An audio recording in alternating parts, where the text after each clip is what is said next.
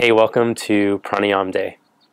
So in this breathing meditation class, we're going to practice a technique called Viloma Pranayama, which is a 3 parts segmented breath. Now, this breath technique is beneficial for helping to increase lung capacity. It's also the 2 different types of Viloma Pranayama can be beneficial in energizing the body or helping to calm. So issues like anxiety can be very beneficial on the exhalation, practicing the Viloma Pranayama. Issues like depression, you'd want to favor focusing on the inhalation. Let's go over these techniques. Now first, what you'd like to have is your asana, or your seat. And because most of us tend to slouch when seated, the pose that was most favored for pranayama is lotus pose. Because of the position of the feet, how they press into your thighs, they force the thigh bones down to the ground so that the spine lifts up. We can get the same lift by using a prop, like a couple of folded blankets, or if your hips are in such a state that it's difficult to sit at all cross-legged, then you'd be better off sitting in a chair, just with your feet down on the ground. So once we find the seat, we're going to practice the breath. As I mentioned in part 1, the Shavasana quality comes primary. In fact, these techniques in the lineage that I learned in the Iyengar school of yoga were only given to a student once they had a certain mastery in practice. It's said in the book Light on Yoga, his text, which has kind of become like the Bible of how to do yoga poses. There have since been people who have elaborated, but B.K.S. Iyengar was the first to get detailed instructions about how exactly to do the practices that we are doing. And his text, Light on Yoga, is the standard for that. But he gives these warnings that this is the type of practice that you wouldn't just attempt without a teacher's approval. Now, the techniques that I'm going to give you in these first 3 of the challenge are mellow enough based on your progress that we should all be okay. But the more advanced pranayama techniques come with a fierce warning. And that's why I am leery to show these techniques until someone has done a course such as the conscious movement course. But no, this is serious stuff. And as you attain more mastery over the nervous system, or harmony into the balance and the flow, then we gain more insight into what's happening during the pranayama practice, during the breathing meditation. So that's an important thing to consider before trying some of these more intense practices in breath work. Okay, well, let's get started. I'm going to recommend that you start off lying down. So lie down onto your back, and this is our opportunity to relax and to ground so that we can take that quality into the practice. The most important part of the practice is that you stay relaxed and calm. So turn your palms up, stretch your legs out, and let your feet fall open. Let go of the tension in your feet and in your hands. Feel your thigh bones drop down.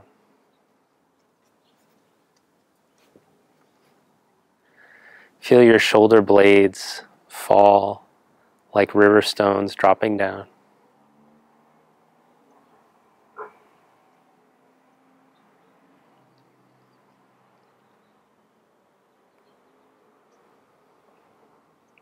Let go of the tension in your jaw and in your tongue. Eyes soft. Let the eyes go out of focus.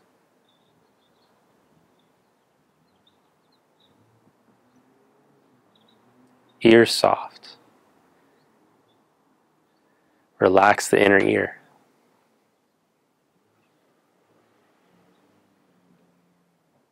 Let the tongue release and rest and the roof of the mouth.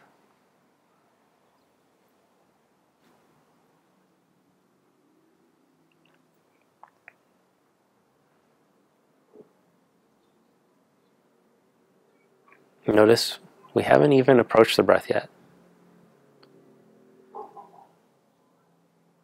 Staying calm in the face. Now just bring your awareness to your breath, and we'll practice mindful breathing. Watching till the end of the exhalation, and then observing the breath fill the body again. And see if you can practice watching your breath for 5 rounds without letting your attention wander.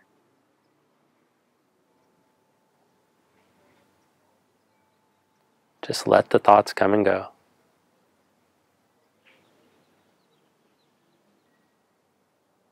So not only are we training the lungs, the nervous system, but we're also training concentration.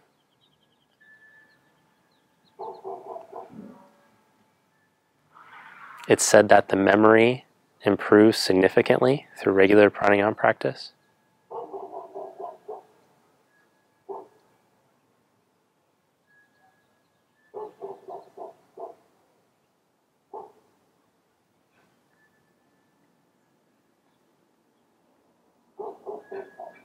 Now we're going to start to attempt to slow down the breath. So just see if you can let the exhalation slow down to 6 counts. And then maybe 4 or 5 counts in. Don't force. If that number is too high for you, just do something lower. If you get stressed, just by slowing down the breath, just go back to breath observation, and that will be your practice. Each one of these layers I'm going to suggest is another level of difficulty that you may or may not be ready for. So just practice doing what you should.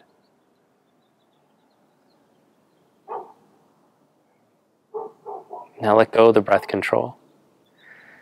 Bend your knees and roll onto your side. Press yourself up.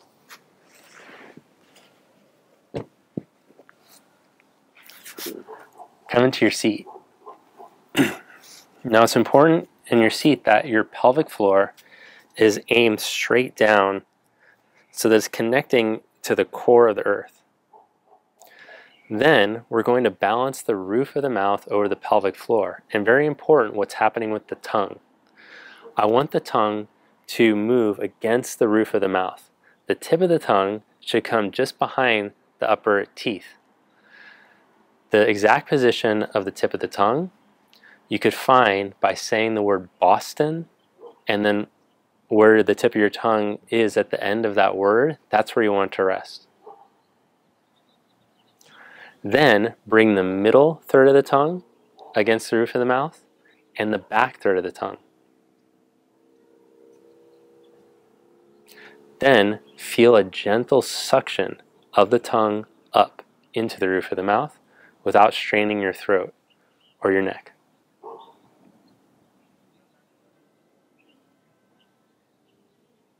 If you do this well, it should help to create a Mula Bandha effect, a lift from your pelvic floor up through your spine.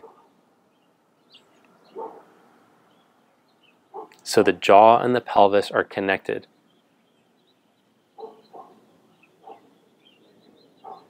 Now that we have our seat, we know what to do with our tongue, we're going to just gently, with the eyes closed, tip the chin towards the chest.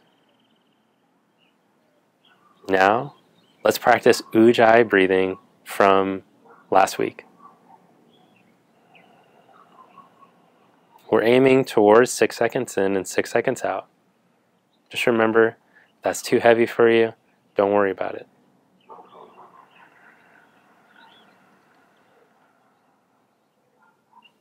Let the sounds around you come and go. All of a sudden, it seems like every animal in the neighborhood is having a bark attack. Instead of hardening the inner ear or creating any inner resistance, My practice in this is to just let the sounds pass through. So if you are hearing the sounds or you're having some similar distractions, just let it pass through and train your concentration. Training the concentration onto the ocean sound that's being cultivated through your ujjayi.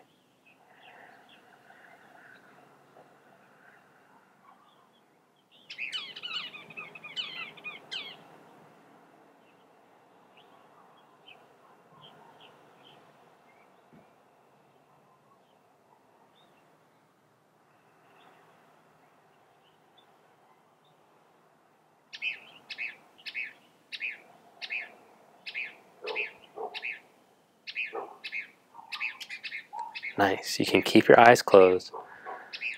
Next, we're going to shift into the Viloma Pranayama, which is a 3-parts breath.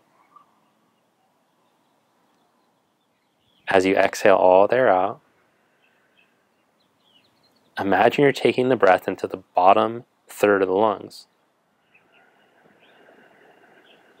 Then pause. Breathe into the middle of the lungs. Pause. Let the breath expand into the upper lungs. Pause and let it all out.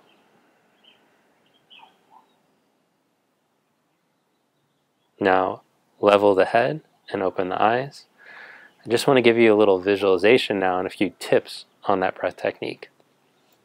There's going to be a tendency to want to pull the air upward. Instead, I want you to think of moving the air straight down into your lungs. Next thing, and this is very subtle, this will come after years of practice, but you just want to have this intention, is that instead of trying to suck the air in, you're allowing the rib cage to expand so that air comes in. The more practice you become in asana, in the physical practice, the easier this will become because of the elasticity of the intercostals.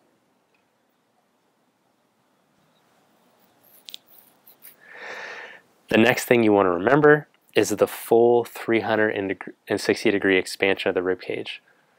So as the bottom third expands, you can feel side, front, and back, middle, side, front, and back, and top. Think of how water would move down into a jug. It would keep moving straight down as the water fills up into the jug. Okay, let's give this a shot. Sit up tall, adjust pelvic floor, roof of mouth and tongue. Close eyes. Always start with the exhalation. Empty before you begin. Allow the bottom third to expand using the ujjayi breath. Pause. Middle. Pause. Top. Pause. Is your neck or shoulder strained at all? You took too much air. Relax, let go of the breath. Ujjayi exhalation. Practice again at your own pace, keeping the neck and shoulders relaxed. Even if it's only 1 second in each time, that's okay.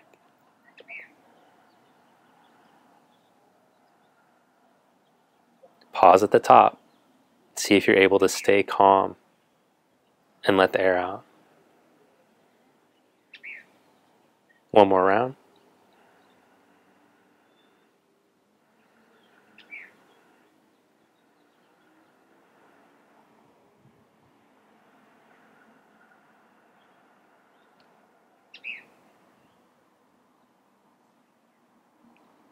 Now we're going to shift into Viloma Pranayama on the exhalation.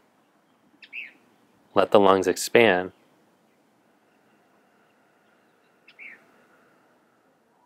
Pause at the top. Send a third of the air out. Pause. Another third. Pause and let it all out. No strain. Breathe in, ujjayi breath.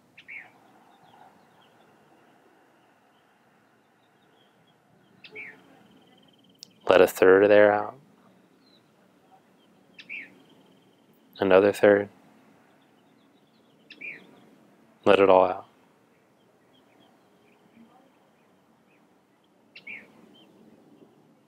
Two more times.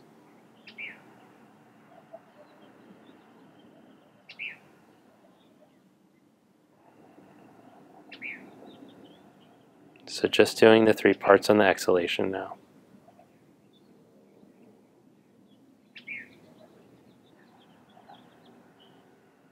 Keep the neck and shoulders relaxed.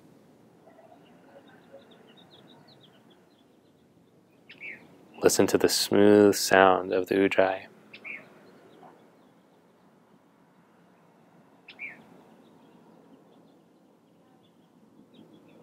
Let go of that breath control. And as you sit with the eyes closed for a moment, just notice the calming, soothing effect of the Viloma on the exhalation.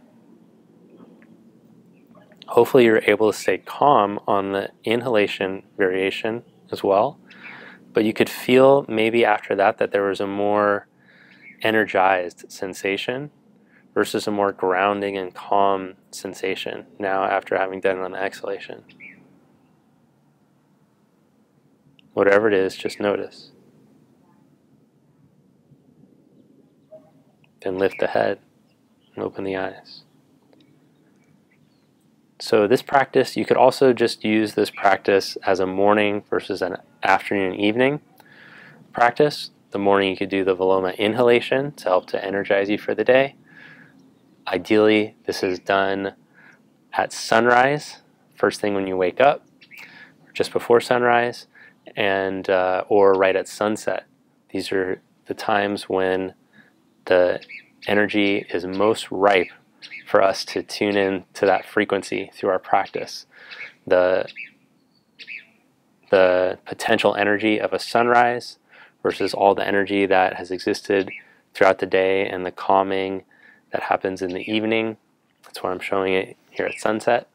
But these are supposed to be the ideal times to practice. I find that they're very nice myself. Now, this practice, you don't have to rewatch this video every time unless you need reminders, but you should practice this every day now until we have the next class. Pranayama is something that you do every day as a yoga practitioner, and that's really how we tap into the benefits. We can't rely on yesterday's practice as spiritual practitioners. We have to keep coming back to the mat daily to really experience any change, any lasting change. The last thing that I want to encourage you to do is, if you're someone who watched this whole video and is doing these practices, you seem like a more serious student than to me. And I want to encourage you to continue the journey by doing this conscious movement course. You can become a member right after you finish the challenge by going to my website, yogawithtim.com, and you click on the membership tab. But this is a great way. The conscious movement course is a course that I developed for students who have finished a 30-day challenge and they're interested in deepening and advancing their practice more than just random classes. So in that course, I build up your practice, I help you to get stronger and more flexible, and I introduce more nuance into the practice so that you can handle more advanced poses if that's what you're after, or to just become more comfortable and confident in your body with a full yoga practice. And I also have all my exclusive courses on there, like the arm balance course, the handstand course, inversion course, the mobility course, etc. It's worth joining. I'd recommend it. And at the end of the challenge, you can try it for 2 weeks free. Thanks so much for joining me for today's class, and I'll see you tomorrow. You're doing a great job with the challenge. You're in the final stretch, the final, how many days you got left? 8 days or so.